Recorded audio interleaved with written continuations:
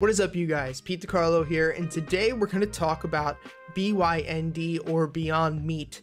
If you guys don't know, the stock has fallen over 20% today, and a lot of people are asking me, what do I think of Beyond Meat as a long-term investment? What are some problems that I have with the company? Do I see them eventually becoming this worldwide brand and more people moving over to actually eating meat alternatives? Or do I just see this being another fad such as the ketogenic diet, the Atkins diet, and paleo? In this video, we're going to go over all of that and if I think BYND is a good buy here. But before we get started, hit the like button, subscribe to this channel. It really means a lot to me, and it's a great way to support small YouTubers like myself so that I can continue to put out more and more videos for you guys. So let's get started. Beyond Meat is an LA-based producer of meat substitutes that was launched in 2012. They have a market cap currently of $7.8 billion, no dividend, and a negative EPS of 8 cents. So as of right now, the company is not profitable. Since its IPO, BYND has been on every investor's radar, from big gigantic hedge funds, whales, even down to your Robinhood retail investors. And with this whole new culture of meat substitutes and healthier style of living, many people think that BYND and these meat substitutes are here to stay and could take up a huge market share when it comes to the meat industry. However, there are many questions that investors should ask themselves, such as, are their substitutes actually a healthier option? How can their prices become more competitive? Because as of right now, they are nowhere near competitive, but we'll get into that later. Will this just be another fad such as keto, Atkins diet, paleo, and most of all, how can this company scale? And once again, their stock just crashed 20% today. So let's start actually unpacking all of this. And I want to run this video down into 3 separate sections. Number 1, products that they have and their competition, because there is another competitive player within this space. Number 2 is going to be financials and fundamentals of the company. And number 3 is going to be their scalability and potential profitability. Beyond Meat makes plant-based alternatives to your average meat food products. They have things like ground beef, different types of sausages, burgers, which are really good. I was a vegan for 2 years, so I actually know a lot about this company and I know a lot about their products, and most of them actually taste pretty good. They also make chicken strips, taco meat, and a ton of other different things. They do have a pretty big competitor in a company called Impossible Foods. Now, Impossible Foods also makes the same types of food as Beyond Meat, but they're sticking more with like ground beef, burger patties, and different types of sausages, just from what I've seen on their website. Now, I know that Impossible Foods is trying to partner with some other big companies out there, and Beyond Meat is doing that as well. Impossible actually reached a deal with Disney to bring their products to their theme parks around the United States, as well as some other fast food restaurants. However, Beyond Meat has actually teamed up with Dunkin' Donuts. If you've ever had the Beyond Meat, I think their sausage patties they have in one of their breakfast sandwiches are actually pretty good from what I hear. And as well, one of the bigger ones that they're talking about right now, and this kind of leads into why the stock is down 20% today, is a potential deal with McDonald's, which from a consumer standpoint, I don't know if that's the best, because a lot of the people who currently eat Beyond Meat's products think that it's a healthier alternative. And let's be honest, anything that is sold at McDonald's is not healthy and kind of, ruins, in my personal opinion, the reputation of whatever Beyond Meat is going to be selling at their stores. From an investor standpoint and a business standpoint, it does make a lot of sense, considering the fact that McDonald's is one of the biggest fast food and just restaurant chains within America.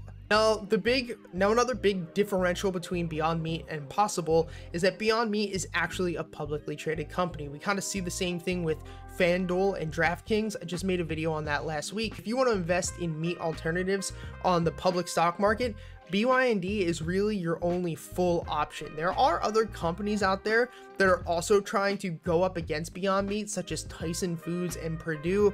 But in my opinion, while they have a superior manufacturing chain and as well more money to spend on marketing dollars, both of those brands really, I don't think people trust. As somebody who was a vegan, I'm not anymore, and someone who is health conscious, I do not trust brands like Purdue and Tyson. They are both known for putting out poor quality products for literally like pennies on the dollar. And I think that the healthy market of people who are currently buying the Beyond Meat products and will be buying Beyond Meat products in the future are not going to go towards those types of companies. But now let's go over the financials because these are important. Currently right now, like I said, Beyond Meat has a $7.8 billion market cap with 62.4 million shares outstanding, a negative EPS of 8 cents, a PE ratio of 0, no annual dividend, and they're in the middle of their 52-week range. We look at their income statement over the past 4 years. In 2016, they did $16.8 million in sales.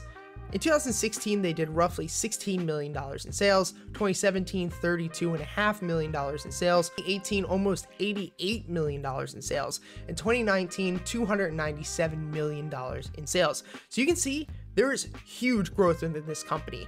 They are not only doubling, but almost tripling their revenue year over year, which shows that there are people out there who want to buy this product. And not only that, the people who started buying this product are continuing to buy the product. Something that you really want to see with any company is that not only is the revenue growing, but the net operating income is growing, because it doesn't matter if you're making more and more money, if you're just blowing more and more money. So if we look at 2016, the company operated at a loss of $25 million.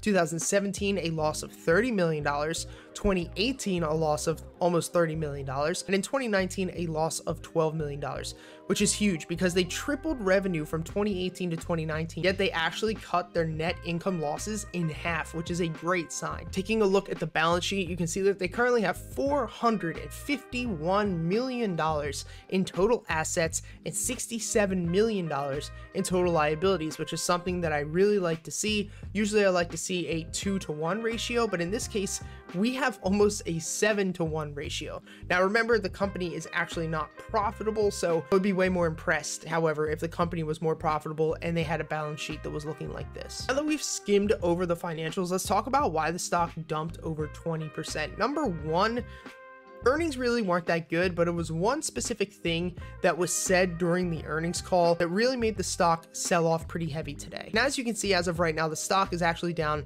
12%, but was down at lows of around 21% earlier today. So let's get into it. McDonald's McPlant announcement spooked Beyond Meat investors, says analyst. Beyond Meat has said it's going to be a supplier for the McDonald's forthcoming meat-free line called the McPlant.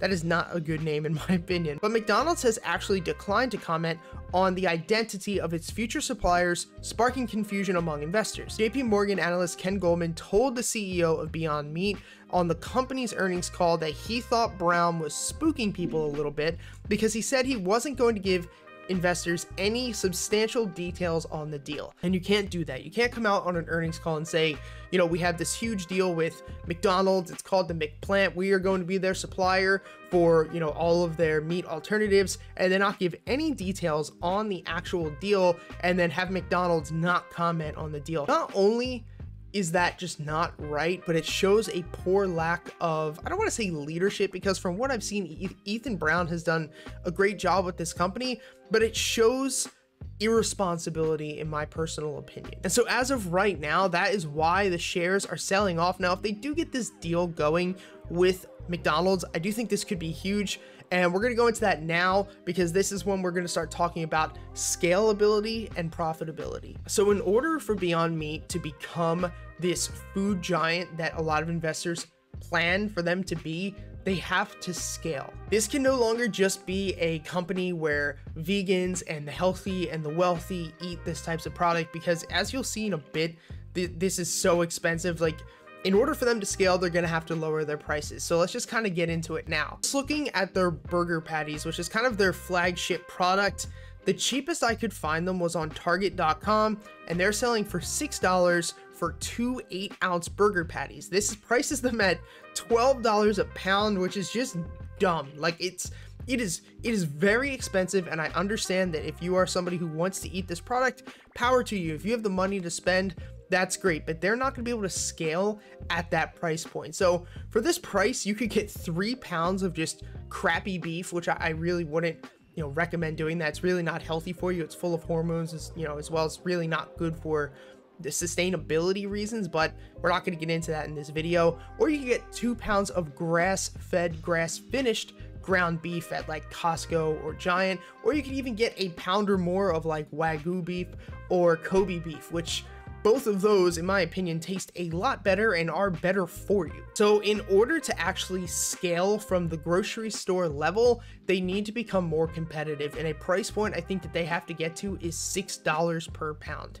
Right now they're at $12 per pound, so getting there is going to be very hard, but if they can do that in the next like 5 or 6 years, they really could begin to scale, because the thing is, like, $12 a pound is very, very expensive. If they could even get to $6 a pound, yes, that's double what the crappy, nasty beef in the grocery store is, selling for, but at least it's competitive with the more grass-fed and organic ground beef and chicken. Now, one thing that not a lot of people might actually realize is that most meat substitutes are not healthy for you.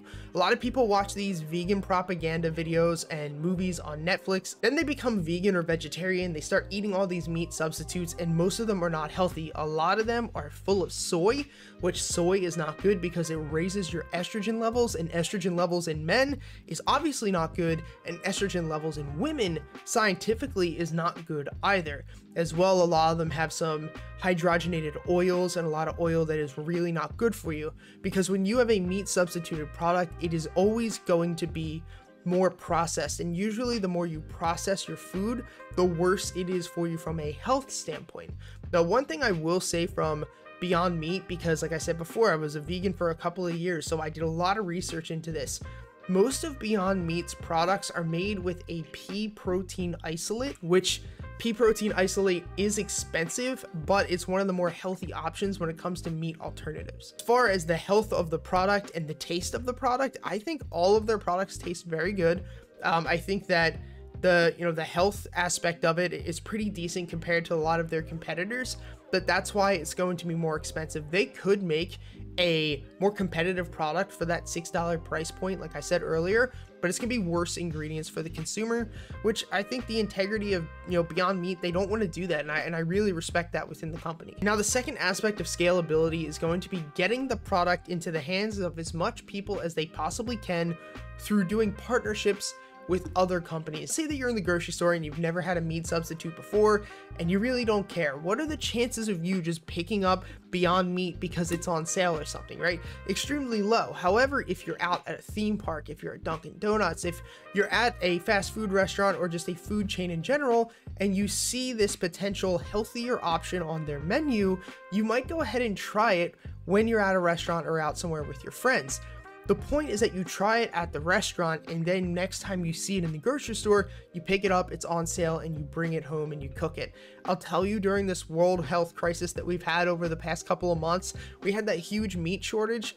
There was no meat shortage at all when it came to Beyond Meat. Like, there really wasn't. I remember all of the freezers in all the grocery stores near me were bare. Completely bare, and there were still stacks of like Beyond Meat burgers and ground beef. Because if you haven't had it somewhere else, you're probably not gonna just buy it at your local grocery store for the hell of it. So they need to position themselves with other companies and restaurant chains in order to get the product out to other people. Now, partnering potentially with McDonald's, like I said earlier, could be huge for this company, but I think it could also potentially be a detriment as far as the health conscious standpoint that they're trying to make. However, I will say, and this is bad because I usually eat McDonald's like once every 3 years. Every time I go to McDonald's, they do have, healthier options now more and more. And I think that going into the next 10, 20 years, a lot of these fast food restaurants are realizing like they're not going to be able to sell the same stuff they sold 20, 30 years ago to our parents, because we are a much more health conscious generation. And so they're going to have to pivot their business model to actually stay a fast food company and what they've been built on, but offer much healthier alternatives. So this could be really big for Beyond Meat. Let me know what you guys think. Hit the like button, comment down below. Let me know, are you guys purchasing Beyond Meat? Do you think that this is something that is going to be huge in the next 10, 20, 30 years? Or do you think that this is just another fad like we've seen with all these other different types of diets and everything else that we've seen throughout the fitness and health industry over the past 100 years? I want to hear from you guys. It helps me make better videos. And guys, thank you so much for watching. Peace.